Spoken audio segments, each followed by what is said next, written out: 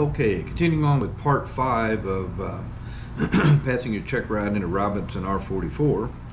Next item that we're going to discuss is the maintenance and inspection requirements for the Robinson helicopter, specifically the R44.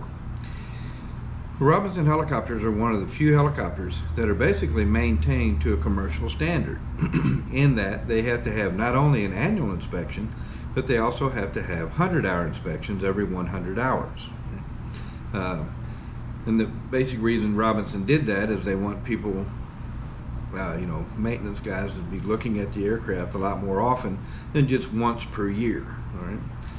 Okay, so what are some of the questions that you have to field on maintenance and inspection requirements? Well, the first one most likely is just that, do you have to have, if you're flying the aircraft as a just private pilot, would you have to have 100-hour inspections on it, or is just an annual inspection good enough? And the answer is you have to have the 100 hours as well as the annual inspection. Next question that generally is generated is who can do the inspections. So for a 100-hour inspection, can an A and P do it, or does it have to be an A and P with IA privileges? And the answer is you can do it. A 100-hour can be done by an A and P. The annual inspection has to be signed off by an IA, by an A and P that has IA privileges. And why they want to know that, I don't know, but that's a frequent question that comes up on your check ride, that you know that for a 100-hour you just have to be an A and P, and for an annual inspection you have to have IA privileges. Okay, the next set of questions that are generated usually have to do with what preventive maintenance that the pilot can do versus having to be a mechanic or an A&P to do them. And it's actually quite surprising how much the pilot can actually do. If you look at the R44 POH, you go to Chapter 8. If you go to Chapter 8, page 8-4, which looks like this, in the pilot handbook here, and the title of this section is Preventive Maintenance by the Pilot. And if you read through that, you'll see 14 CFR 43 of the Federal Register Regulations allows a certificated pilot to perform preventive maintenance. And preventive maintenance is defined in the above regulations. In other words, in 14 CFR Part 43, for those of you that like to again cite FARs. But the as applied in the R44 includes the following. This is actually kind of a surprising amount of things that the pilot can do. Number 1, replace defective safety wire or cotter pins. You can do that. Number 2, replace bulbs, reflectors, and lenses of positions and landing lights. So you can replace the landing lights and the position lights. Replace clean or gap spark plugs. So you can pull the spark plugs out, clean them, put them back in. Clean or replace the engine air filter. Change the engine oil and filter. Inspect and clean the chip detectors. And this is one that's a little bit surprising to me, change or replenish the main and tail gearbox oil. So not only can you, if it's low, can you add to it, but you're allowed to actually change it as well as replenish it. Replenish the hydraulic fluid in the reservoir. Remove and replace the gasculator bowl. Replace or service the battery. Replace the wear shoes on the landing skid. Those are the skid shoes that wear out if you do a bunch of full downs with them. And then clean or refinish the exterior of the aircraft. And then there's a little footnote here that says, although the above work is allowed by law, it should only be performed by pilots confident that they're qualified to reliably complete the work. And all work must be done in accordance with the R44 maintenance manual. Well, guess what? You can pull up the R44 maintenance manual. So if the question came up, well, how would you want to do it in compliance with the R44 maintenance manual? Do you have a copy of that? Well, you can pull it up online, right on robinsonheli.com. You can pull up the maintenance manual for the R44 and read the sections that apply. All right? Now, if you do this work, let's say we change the oil on the aircraft, you're supposed to make a logbook entry that includes, the date that it was done. This is what all they have. You want the date that the work was accomplished, a description of the work, change oil, replace with the Aeroshell 1550 or whatever, 8 quarts or 9 quarts, whatever. Then you also put down the total number of hours on the aircraft. If the aircraft had 1,785.2 hours, you put that in your notation there. You write down your certificate number and you sign the entry, and that makes it legal. So it's actually, again, quite surprising how many things that can be done as far as preventive maintenance by the pilot. And so that generates the possibility of about a dozen questions. Can you change the oil? All right, you can change the oil. Can you change the filter? Yeah, you can change the oil in the filter. Can you add to the hydraulics? Can you add to the tail rotor gearbox? All those sort of things. So it wouldn't be a bad idea to read 8-4, page 8-4, and read over the preventive maintenance that can be allowed by the pilot, because again, there can be numerous questions that can be generated over that topic. Okay, well, here's another question for you. Let's say that you're bought you a little R22, you're a student pilot, and you've hired an instructor that's doing your flight instruction for you, and I think it was cheap enough you didn't have to insure it, and so you're thinking, man, I'm going to save myself some money here and fly this thing really cheap. So now it's due for an oil change.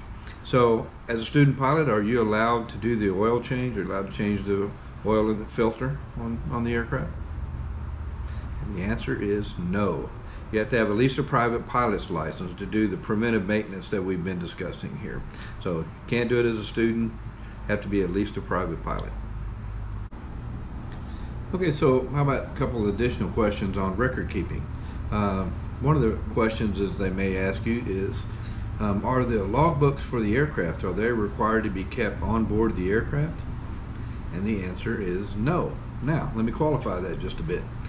When you go to take your check ride, you should bring the aircraft logs with you, because the DPE will want to look at the logbooks, and it only takes about 30 seconds.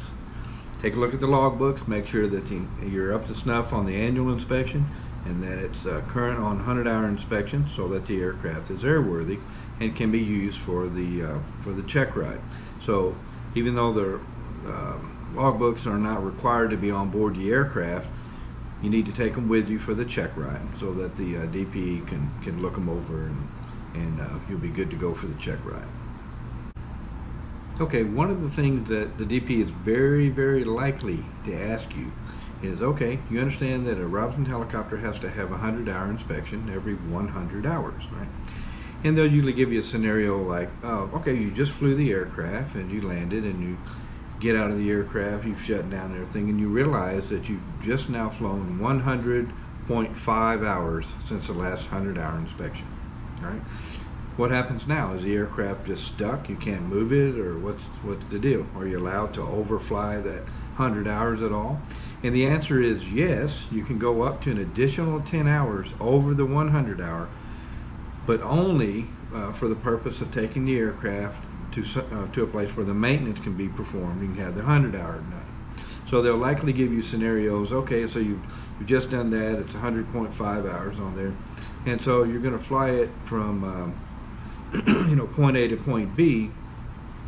Are you allowed to, let's say that you wanted to go pick up your buddy Jimbo and take him with you for the flight over to get the maintenance performed. Is that okay? You think you can do okay with that? No, it's not. So any overage on the 100-hour, and again, you can go up to 10 hours over if the overage is for the specific purpose of obtaining the maintenance, the 100-hour inspection. Okay. All right. Next question is going to be, all right, you just flew the aircraft and you just landed, and you realize that you've actually been 112 hours since the last 100-hour inspection. So you're 12 hours over on the 100-hour inspection. So now what do you have to do? Are you allowed to then fly the aircraft off to someplace else where you can get the 100-hour done, or what would be the situation there? Let's say that you don't have the ability where you're sitting at airport A to get the 100-hour performed. What are you supposed to do? Well, guess what? You have to get a ferry permit or a special flight permit, because you exceeded the allowable 10 hours over without getting the 100-hour, which makes it exponentially more difficult to do. It's a lot more trouble if you have to get a special flight permit or ferry permit to move the aircraft where the maintenance can be obtained. And by the way, I don't think there's any steadfast rule that says they have to give you a ferry permit. So You know, you don't want to be fly the thing 12 hours over and then them tell you, no, we're not going to give the ferry permit. You need to get yourself a trailer and a crane and pick it up, put it on the trailer, drive it somewhere where you can get the maintenance done.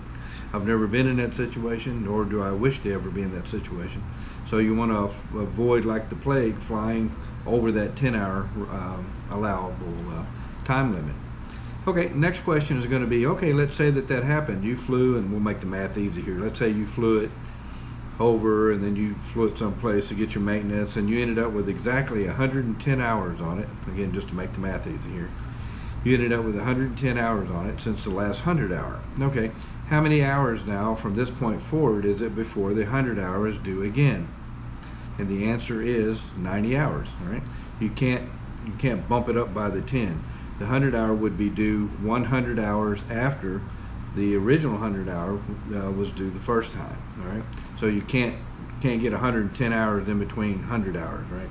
You're only allowed to go 100 hours in between 100 hours. So if you overfly it by 10, then the next interval is only going to be 90 hours before it's due for a 100-hour inspection again. Okay, so that brings us to the end of part 5 of passing your check ride in an R44.